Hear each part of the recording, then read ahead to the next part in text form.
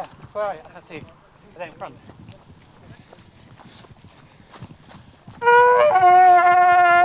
Hold up! God almighty. Do you know, it's awful when the first lot go ahead and the back lot's behind me and I'm all in the middle on my own and I think, shit, where do I go? This is Margaret. She's a librarian in her 50s and she's hashing tonight. Hashing is a form of cross-country running, and Margaret's a member of the Mendip Hills Hash House Harriers. Every Monday they meet at a different Somerset pub and follow a circular trail marked with flour, full of false turnings set by other hashers. We need to probably head to the slag heap to make sure we're there well before them. One of the obstacles for the 30 people running tonight is a 50-foot slag heap.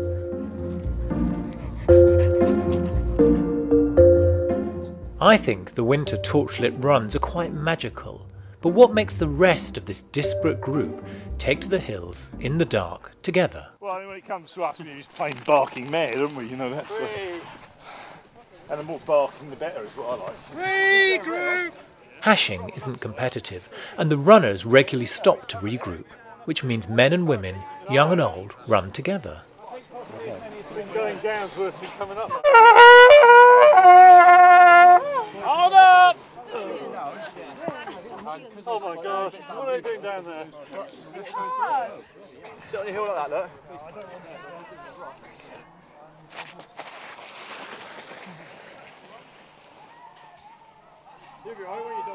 Yeah, I'm fine. I've been a member of the Mendip Hash for 18 months, and somehow its simple pleasures and fluid sociability have got under my skin. Yeah, I just vaguely understand why people are doing this. I think you're on a lost mission there, you know, lost cause.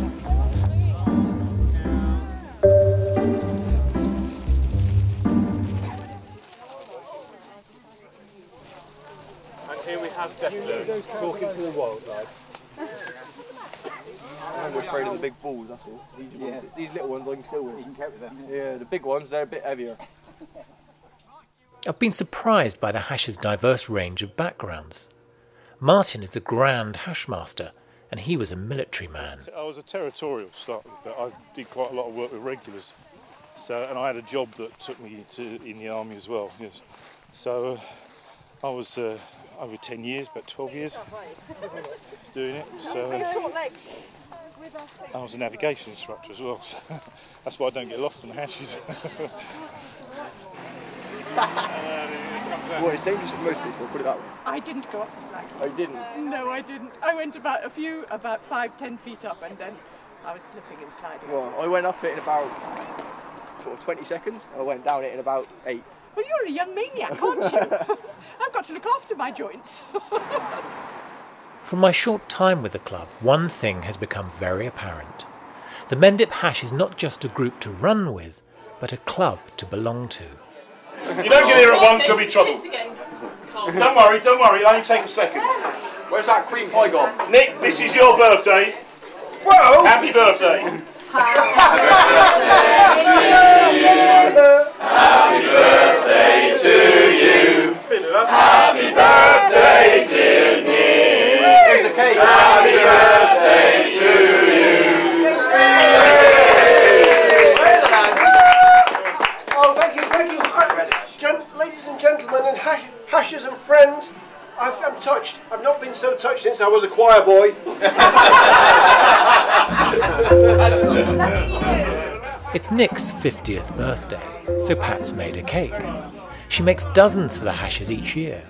Unfortunately, today she's injured. I went on a pogo stick tonight and Martin pushed me off. No, he didn't. I thought I couldn't let the women down. The women had to have a go. I've never met a group of such loosely connected people who are so committed to supporting each other. And if it's not about the running, what is it? Over 6 months from midwinter to midsummer, I'm going to find out.